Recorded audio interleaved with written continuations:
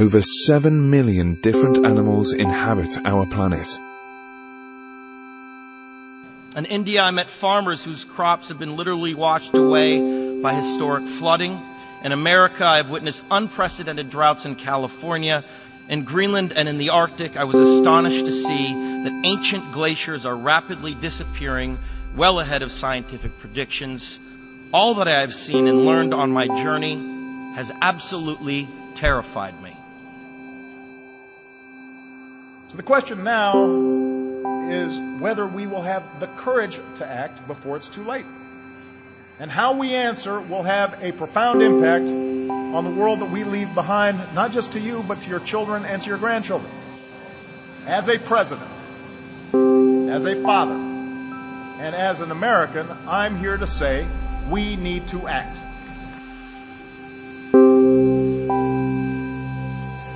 We choose to go to the moon. We choose to go to the moon in this decade and do the other things. Not because they are easy, but because they are hard. It's one small step for man, one giant leap for mankind. All right, welcome to the All Creatures Podcast. This is Chris, and I'm joined with Jim Winepress again. Hey, Jim. Hello, happy to be back. I know. After last week's, horrible news, we had to have you back because this week it just seems like there's just been a ton of great news out there. I definitely wanted to have an opportunity to come back and talk about more positive stories. I didn't want you to lose people, your fans of the show, because every time Jim Winepress came on, everyone became depressed. I know. I was happy to be back for a more positive show. Thank you for having me. Yes, don't turn off the podcast. Don't stop listening. It's actually a lot of good news. Yeah, a lot of. I mean, there's some heavy stuff in here, but a lot of good stuff this week. It was really great to follow the news throughout the week, see what's going on around the world, and then just for the listeners, Angie is traveling. This has been a planned vacation now. She's going up to Michigan to the family's farm. So she's going to be out for a couple weeks. We're still recording our animal episodes, but Jim's been nice enough to fill in.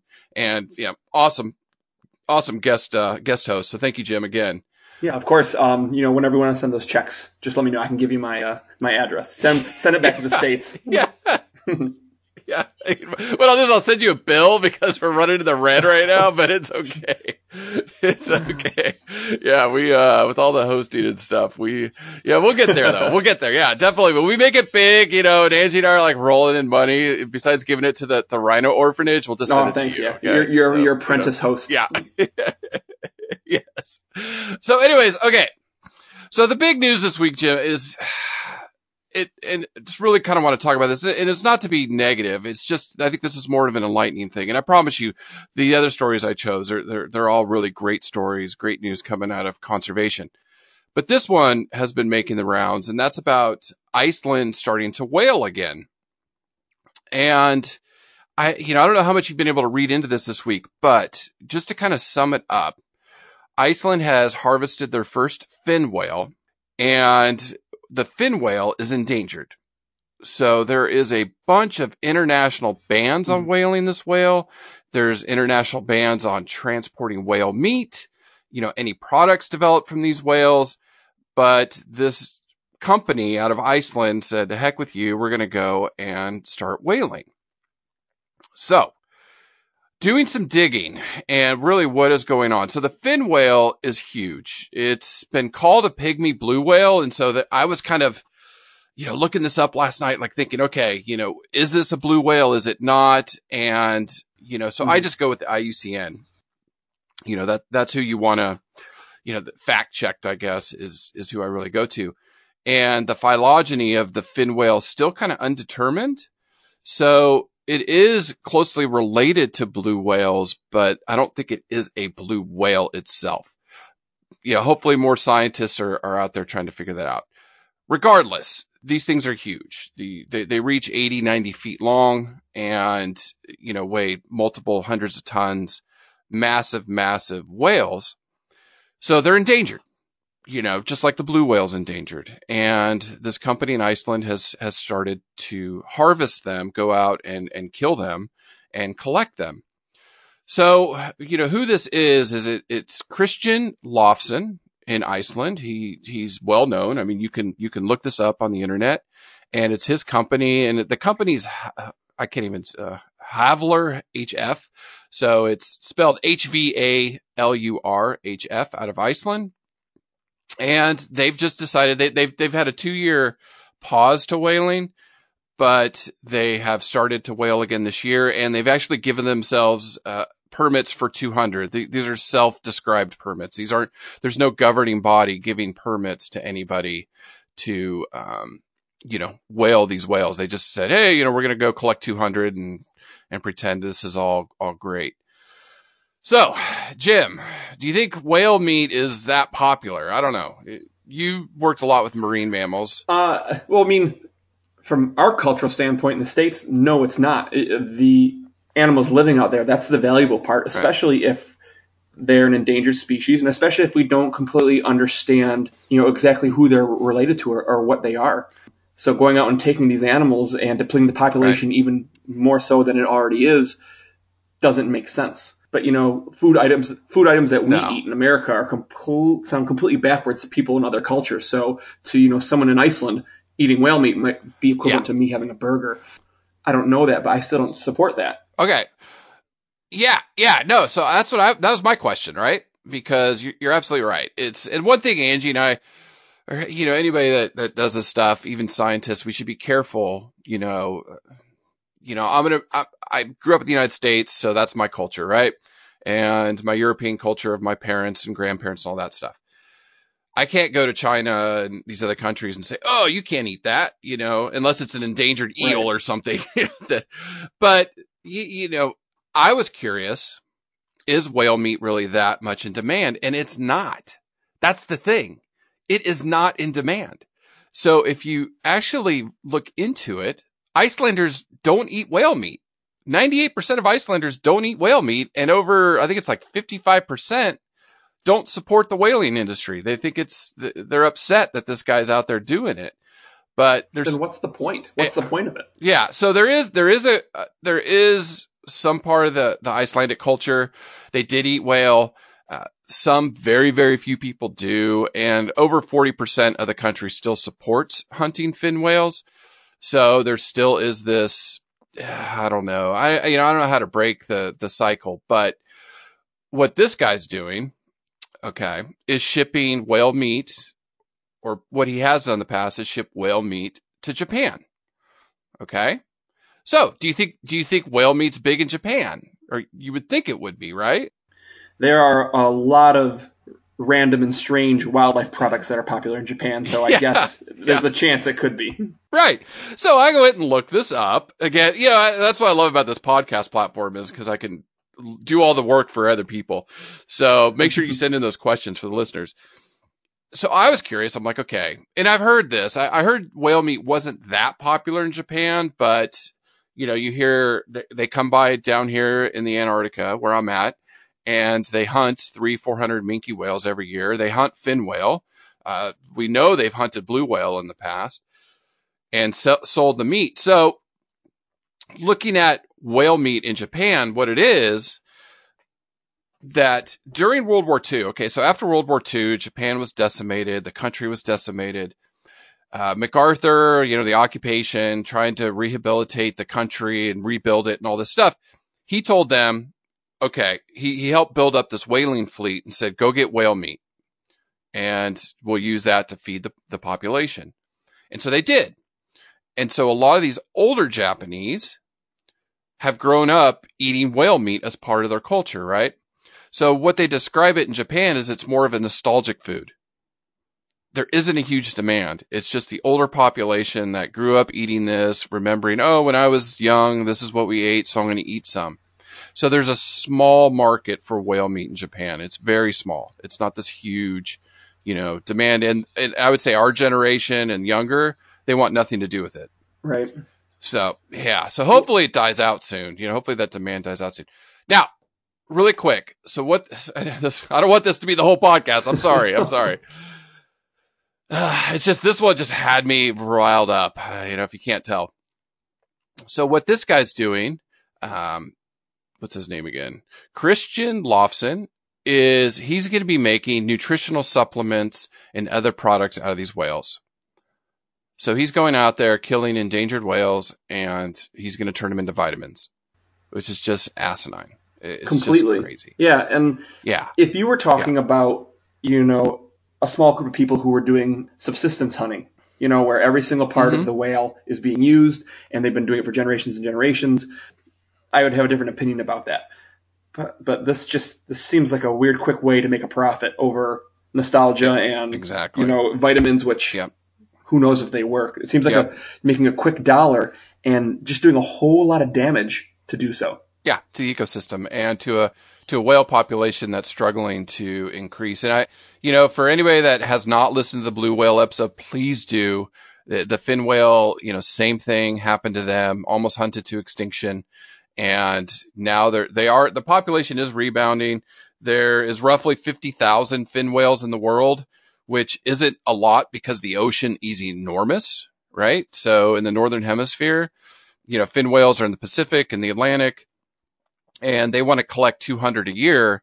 Within 5 years, there's 1,000. And I mean, it adds up quickly, and their generation interval is so long. So anyways, I'm going to keep I have feel good stories coming up, but I will keep tracking this because I want to see what these supplements are, how he's marketing them, who he's selling them to, because I think we need to, again, vote with our dollar, ban these products, boycott these products. I would boycott going to Iceland. I really want to go to Iceland, but until the Iceland government steps in and says, no, we're not going to do this because it's against so many treaties. And anyways, we need to put pressure on them, and there's no way in heck I am going to, let this story die. And, I'll keep tabs on it and see what happens. And there has to be some blowback from this type of behavior. Yeah. It's terrible. I mean, the minke whale is not endangered, and I've watched Whale Wars, and I'm kind of adherent to it. I don't like the idea of it. It makes me really sad for the whales, but thankfully the minke whales are not endangered. So that's the only good thing out of it, is they're not, but they are still hunting blue whales though. I mean, that's the thing. I know they have found blue whale meat in the markets in Japan. I just think, it's horrible. Anyways. All right. So hit us with a good story, Jim. Okay. All right. Okay. We're making a comeback. Here we go. So this is a good story, out of South Carolina by a ring-billed gull named Gumpy. There you go. That really sets the mood for this next story. Recently Gumpy was found at Fort Sumter, which is right next to the South Carolina Aquarium, and his legs were tangled in fishing line to the point where they both had to be amputated at the ankles. So kind of a downer beginning, but it gets better. He was brought to the aquarium and was seen by the South Carolina Aquarium's veterinarian, Dr. Shane Boylan. I believe that's how you pronounce his name. I've had the opportunity to meet him. Really charismatic guy, really intelligent guy, super passionate. He looked at that bird and he said, this animal should not be euthanized. And so what he did was he obviously cleaned up his wounds and started feeding him, which is really impressive because this species of gull, it's the most common species of gull in America. And I looked it up, and it's just a very typical looking gull. These are the gulls that you see at the lakes. Right. Their migration patterns are all across the country. These are the ones you see in the parking lots. And he started basically rehabbing him by feeding him fish, getting vitamins in him, and really brought him back. And then they took it to the very next level. And he's now working with the College of Charleston's Department of Teaching, Learning, and Technology. And they're outfitting this gull with a pair of 3D carbon printed lower legs. That's awesome. Which is incredible. And they've already created a prototype. They put it on him. They evaluated it and said, we'd like to see him walk a little bit better. So they're kind of going back to the drawing board, and they're having a new pair printed out soon. But I just thought that was so interesting, and that speaks a lot of the aquarium, and it speaks a lot to this veterinarian to put all this work and effort into a very common species. He's not discounting an animal where, it's common. It's not endangered, and it has the reputation of being pest. And he's putting the effort in, and it's making a real difference for this animal. And this isn't the first animal to have a prosthetic built for it. We all know, was it Winter the dolphin, in Florida? So it is possible, and that just made me feel really good. And the name Gumpy comes from Forrest Gump, because he had his magic shoes, which is what his mom referred to as his leg braces. So that's true. I really like that. For all the damage that we do to the environment. Obviously, this animal was tangled in fishing line. We're reversing that and putting the effort back into it, and it's going to make a real difference to this individual gull, and it's going to make a difference to every single person who hears the story, and that makes me happy. Yeah, no, and you're right. It's taking a common species rescue. I know when I lived in South Carolina, I did some wildlife rescue and rehab with my wife. We rescued possums, squirrels, and bunnies, and rehabbed them and then re-released them in the wild. Trained the squirrels for a little bit, and released them.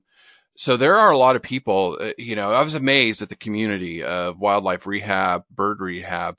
So for an aquarium and a veterinarian to put so much effort into, prosthetic legs, it's not, first of all, it's not cheap to get all that done, but a lot of time and effort on their part and money, that's incredible. That's a good story. Yeah. And I imagine, the animal physiologist in me is like, okay, put those on, observe the animal. And it's like training them to walk again, with it. And then they get used to it, and then they're, and then let's see if they can re-release them or, keep them under human care at least and feed them, and he has a full life. Yeah, that's awesome. I don't believe he'll be releasable, but he'll make an amazing ambassador for his species and, the good work that's done at zoos and aquariums. And keep in mind, he's doing this while he's the lead vet for an entire aquarium. So he's jumping from a Kemp's Ridley sea turtle, to a North American river otter to the seagull. Yeah. And I've now I know a bunch of veterinarians that I trained or when they were undergrads or they were grad students in my lab, and they do it out of love, because you don't get rich being a vet. If people don't know that, vets don't make a lot of money. They really don't. They're not like human medical doctors in the United States that make tons of money. These guys make barely anything, and they do it out of the love of their heart. So anyways, so Jim, I'm going to start off a little sad, but it gets good. Okay, good. All right. So the headline that came across was, one of the only wild jaguars known to roam in the United States is believed to have been killed. It is there's one of three. This is one of three that would go across the border, back and forth. So the Tucson-based Northern Jaguar Project this week released images, and basically they identified this animal was poached because they found pictures of the pelt. And so they were able to identify this jaguar because they all have individual, unique spots. So this one, unfortunately, was killed in Mexico, they believe. And so it was, the jaguars have been kind of driven out of the American Southwest. But there's a huge but with this. And that is, following up with that, despite the horrific, poaching of one, that actually wild jaguars in Mexico have been the populations have been really growing. And the last estimate is just over the last 8 years, wild jaguars in Mexico have grown by 20%. Wow. So yeah, they're doing a really great job down there. I guess it's up there and to the east for me, but down there for you. Used to be, I'm just so used to growing up, north of Mexico. So I'm south of them now, but so what they've done is, over the last 8 years, is they've had these remote activated cameras, over 400 of them in 11 Mexican states, taken over 4,500 photographs over 60 days. And they were able to, of those 4,500, 350 were of jaguars. And so they were able to identify 46 different individuals. So, and then they've also captured lots of other animals, which is interesting because a couple weeks ago, I don't know if you remember that story Jesse was talking about, but AI helping these camera traps. Oh, yes. Yeah. Yeah. So I was thinking of all those photographs, and it just made me think of that artificial intelligence. I'm like, I bet you they could probably use that. Definitely use that, yeah. Yeah, that's a lot of going through a lot of images. But anyways, the jaguar is making a comeback, and that's really great. And the estimates of the Jags all the way from Mexico into South America there's about 64,000 IUCN. Okay. So their numbers are decreasing, but it's good to see them increasing in Mexico, while we got to fight this deforestation that's going on in the Amazon. They're losing their habitat, but I thought that was really great news. I was really excited to see that, Mexico again, doing good things for wildlife. So bravo to them. Yeah. And the presence of a predator such as the jaguar is a marker that, those ecosystems are healthy, because to support a predator like that, there has to be so many other things, from pristine habitat to enough prey items to support those animals. So that's a great sign. Yeah. And jaguars. Oh, I've been able to scratch jaguars a little bit. Oh, really? Train them with my I'm wife. jealous. So, yeah, they are amazing. It was, yeah. Anyway, save that for another pod. But yeah, they are impressive. Like, they are just wow. Well, you hope with, that killing getting some publicity, it will shed some light on the fact that these animals are around. And then we can hopefully be proactive about that. And the people who will be coexisting with these animals can, hopefully learn how to peacefully live with them where they could be. And at the same time, dispel myths or fears that they may have about them. Yeah, exactly. They're big cats. But again, they're going to avoid humans as much as they can. So. Well, good. All right. I'm feeling good about this. We're already about 100 times more positive than we were the last time at this point. Last week. I know. Last week it's like, oh man, what story do you hear have? it.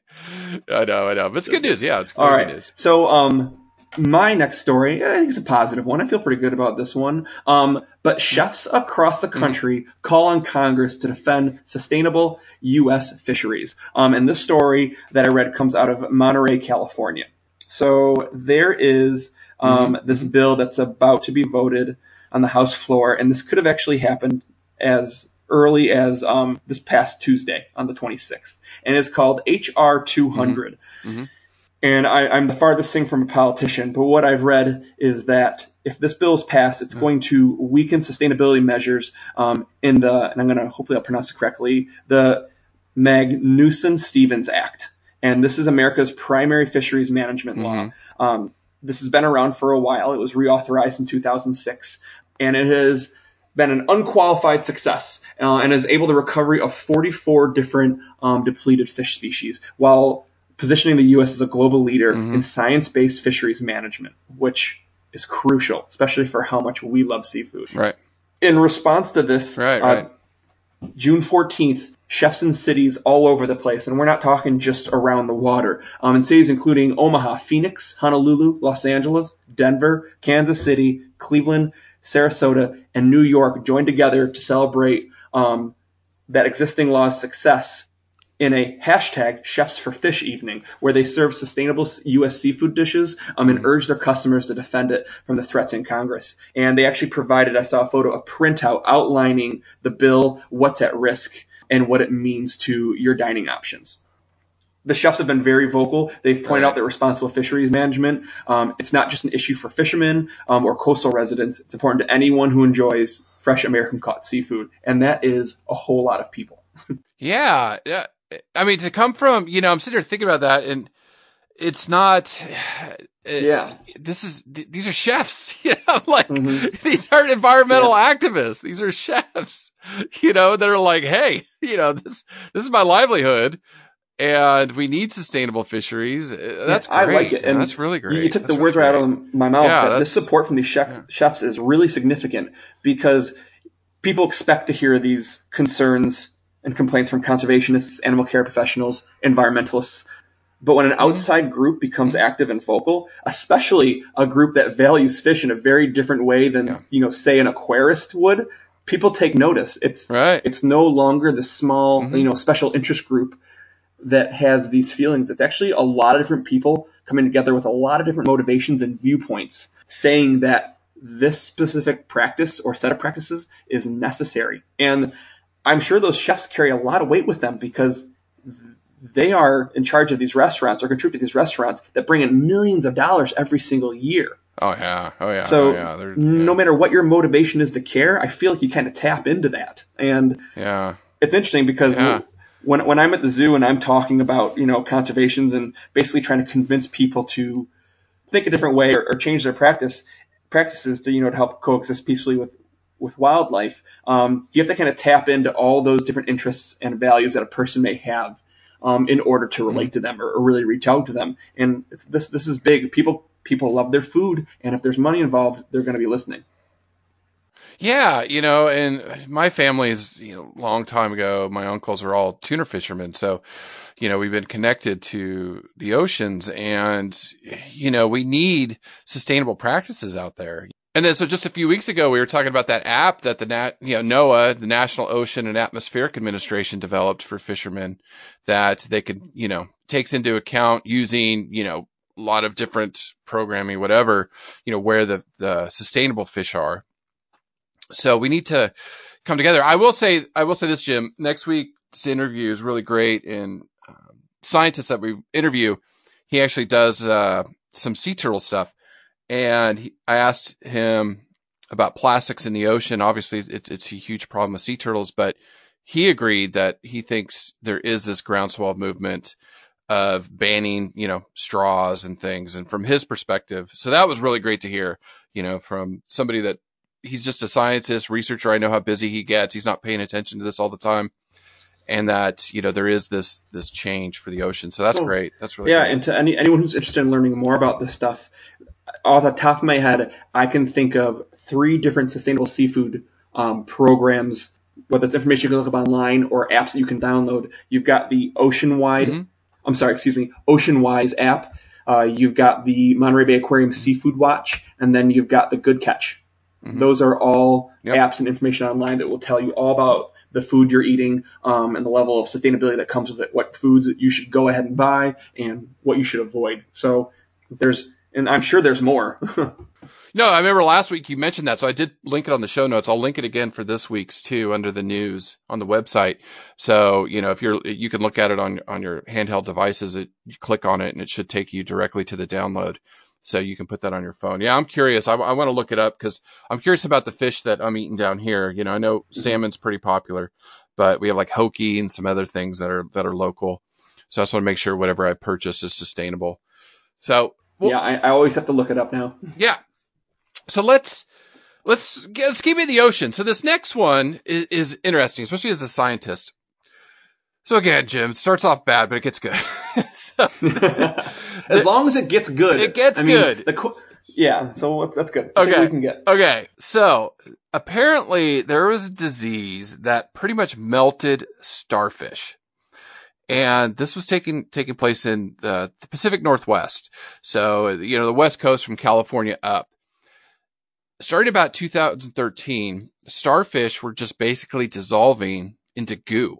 I mean, so it was this mass mortality event that was going on. And again, I never even heard about this until this week, but talk about a huge hit to the ecosystem. I mean, just massive hit to the ecosystem that they had an 80% die off of starfish over the West Coast, which is just crazy. I didn't know that. I didn't know this was going on. But here's, again, another big but. It's totally been reversed, that the populations have completely rebounded and they're actually coming back.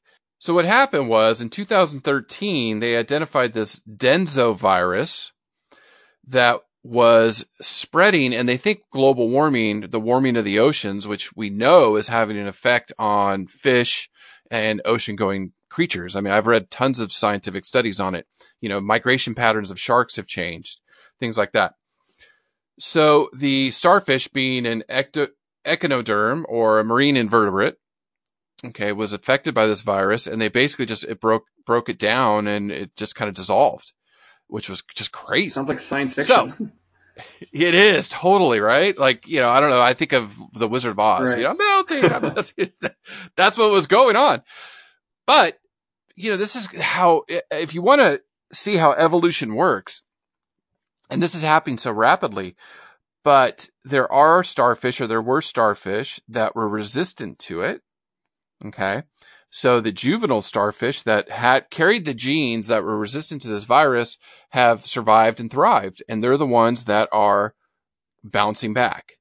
So, whenever we talk about biodiversity and maintaining the gene pool or a diverse gene pool, this is why. One disease just can't come in and wipe them out. Now, if a new disease emerged that these weren't resistant to, it'd probably just wipe them out completely. But, that the chances of that happening, hopefully, and they are pretty slim. So, but the good news is they're actually bouncing back. So, with some of this stuff, nature does find a way, right? Did we say that last week? Yeah. Life finds a way, Jurassic Park. Yeah. So they're bouncing back. So that's good news. That's good news. Nature is fighting back in some of this stuff. And I think if we help it out, we'll get back to a balanced ecosystem. Look at that. Yeah. Evolution in action right there. Yeah. Yeah. Yeah. It happens so rapidly. I used to talk about it with, dewormers, right? We deworm our dogs, we deworm our livestock, our horses, things like that.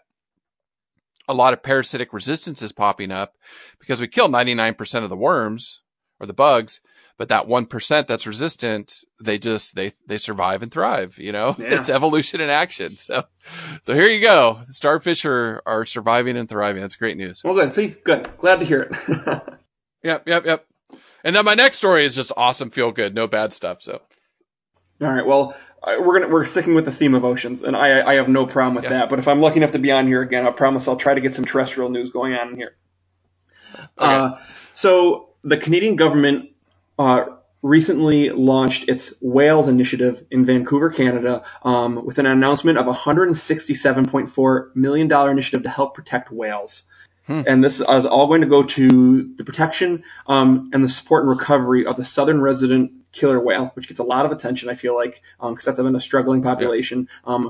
The North Atlantic right whale, which has been in trouble for a long time, considering it gets its common name from whalers who used to call it the right whale to hunt because it was just so easy to hunt down and kill. Yeah. And then the St. Lawrence estuary beluga whale, which has also seen a decrease in its population numbers. So they're taking all this money and they're going to be putting it towards a number of different initiatives. I'm going to go over this because they've identified all these human-caused threats, including lack of prey, underwater noise, contaminants, all things that are negatively affecting these groups of animals. And the initiative plans to improve prey availability, specifically for the southern resident right whale. They're going to be doing this by reducing the total fishery removal of Chinook salmon by 25 to 35% in order to provide and make sure that there's more prey for these super large mammals to feed upon.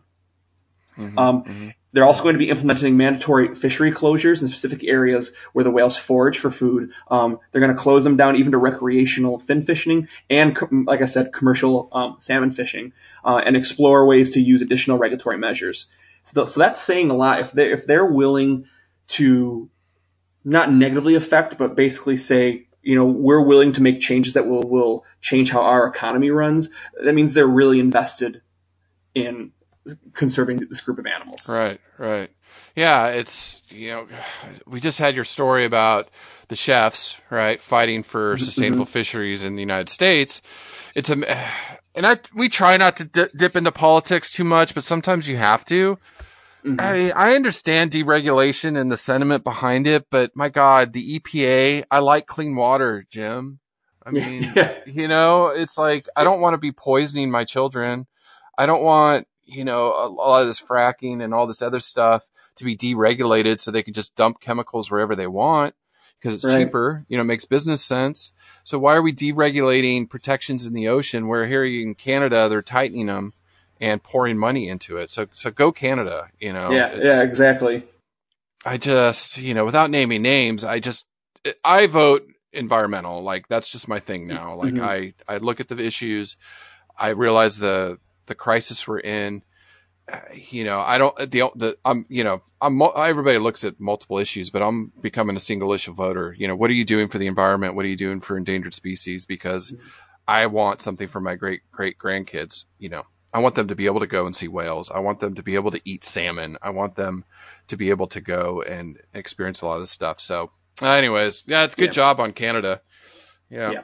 So instead of Iceland, go to Canada, please. There you go. Yeah. Support Canada there, and just to add a couple of things, they're not just saying, we're going to decrease the fisheries. They're also implementing a lot of really interesting scientific measures and utilizing scientific research in order to understand the cause and effect of contaminants. Also, they're going to be utilizing hydrophones to really get a better understanding of where and how the noise pollution from boats come in, both recreational and commercial. So they're really attacking this from all fronts. And I really Yeah, and I mean, I fished salmon off Vancouver Island, numbers of years ago, with my dad and my brother. We'd go fishing up there, and just, there's an industry there, but everybody can get along, right? Like there's just, and it was a fishing season, so salmon's, was heavily regulated back then too. So, it's just good news. That's good news that governments are stepping up. And again, Canada's beautiful. Go to Vancouver. How far are you from Canada? Couple hour drive? Yeah, just a couple hours. Yeah, as long as you got your passport, it's a day's drive. Yeah. So you're right up there near the border. So yeah, I love it, and I love my Canadians. So shout out to all the Canadians out there. It's just a great country. Yeah, way to take pride in the wildlife. Yes. All right. So Jim, this next one is just, it was funny. My wife sent it to me on Facebook, and then Angie sent it to me on Facebook. She's like, make sure you talk about this. Of course I was going to talk about this, and that is the reintroduction of 31 Przewalski horses have been transported from Czechoslovakia to Mongolia. And this is actually the Prague Zoo, who is actually major player in rehabilitating the population of Przewalski horses, because they were one of the leaders a long time ago in the 1970s, that said, hey, we could save this species. Let's do it. And they helped organize all the other zoos and conservation centers around there was only 12 breeding animals. That was it. Now today we have 2,000 and their population's increasing. So anyways, the Czechoslovakian army had an aircraft. And so it was just this week, they sent 4 mares to make the total 31 that they've moved to this protected reserve in Mongolia. So the 4 mares were Yanja, Helmi, Hannah, and Spes, or Spies. I don't know how to say that, whatever it is in Czech. But they, near the Gobi Desert. And I love the Przewalski horse. It was episode 6. It was one of, I think, Angie and I's first better episodes, still cutting our teeth on some of our early ones. But Angie and I just obviously love horses and love these special creatures. And it's just one of my favorite stories about how a species on the brink can be brought back. And it was multiple agencies, lots of zoos around the world that held these animals under captivity. And now we've reintroduced them into Mongolia. We've reintroduced them to China. And I believe Russia is going to start reintroducing some now too, or there are some in a protected reserve there. So, bravo to them. Bravo to the Prague Zoo for everything they've done for this species. And I just, I love hearing about this stuff. I love reintroductions. That is the goal. That's what we want to get to, protect the habitat, make sure it's safe, and then put the animals back in it. It's nice to hear a success story in conservation, not just identifying the threat and what we can do to slow it down. It's, from start to finish. And, the story continues, but like, this is how we did it correctly. We got to hear those good news conservation stories. Yeah. Oh, absolutely. It's been amazing. It's been amazing. Species of the week? Yeah, definitely. Did you find one? Well, my species of the week, I hope you don't mind, I got a little twist on that. Okay. Because I am a huge fan of natural history museums. Right. I'm still very much that little kid who likes to go look at all the dinosaurs. But I absolutely love it. I gave a talk at the Science Museum in Rochester. I love going to the Buffalo Museum of Science. Just really great facilities, just full of information. And recently there's been a little bit of hype about how new technology is allowing scientists to investigate natural history museum specimens in a way that have never been possible. And an animal that has actually been in a collection for decades, if not more, could be found to be a different species. Because when some of these species were first collected, they didn't have the genetic testing procedures and methods that are available today. And all of a sudden you have these researchers coming back and taking a look and saying, this isn't what I thought it was, or this is mislabeled. this is a brand new species. And I like that Right. because sometimes people think of museums as just old, dusty places that, archive the past, but it's not. Lots of new technology is being utilized in natural history museums. There's a whole lot of research being done, and you can discover a new species that has been sitting in front of you for 100 years or so. And Right. so the perfect example of this is the ruby sea dragon. All right, so the ruby sea dragon is in the same family with the well-known seahorse and pipefish. And for a long time, only two species were known, the leafy sea dragon and the common sea dragon. Then comes along a biologist who's a graduate student named Josephine Stiller at the Scripps Institution of Oceanography. And she was studying the relatedness between those sea dragon populations. While she was doing the genetic analysis of those two known species, she stumbled across a sample that really didn't quite fit. And she realized she was looking at a brand new species. So after doing this just kind of traditional look at these animals to understand these two established species more, she accidentally discovered a new species. And after, 2 years after publishing that she had discovered this or identified this third species, they finally saw a living specimen off the coast of Australia, which I just think is the coolest thing. It just shows how relevant still natural history museums are. Yeah. Yeah, no, it is. Like if you go back to the Burmese python episode, I talk about Titanoboa and how that was discovered by just a grad student at University of Florida. And so I was dorking out because I was at the museum when they had the exhibit out, and he was like walking around giving tours, and I was just like starstruck. I mean, I've met celebrities. I've met some big name celebrities as friends, but this guy, I was starstruck by a grad student. It was great. So, cause he discovered Titanoboa, the largest snake ever to live. So that's a great story. Yeah, that's awesome. So I'd rather meet that person as a celebrity than any other. Yeah. Person. Like that's a real accomplishment. It's huge. Right there. He was like, it was amazing. It was an amazing story, how they identified this huge 60-foot snake. So, all right. So last week you were kind of on this token thing about, discovery of the new species. Yeah. So I found 6 new species of goblin spiders have been found in Sri Lanka, and they're named after famous goblins and brownies. So there you go. Oh, very nice. Very appropriate. Enid Blyton's children's books have been very popular since, the 1930s and 40s. And so they have named all these spiders after characters in her book.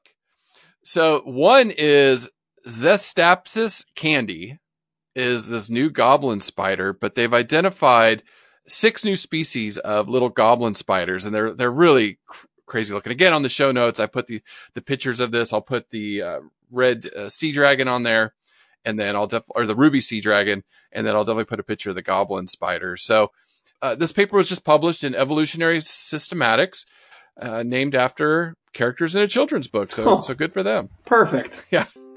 Yeah. So anyways, good week in conservation. Let's keep this momentum going. Let's fight for these animals. Let's be political, be active, don't use single-use plastics, keep fighting for the environment. We'll keep bringing you good stories, I promise.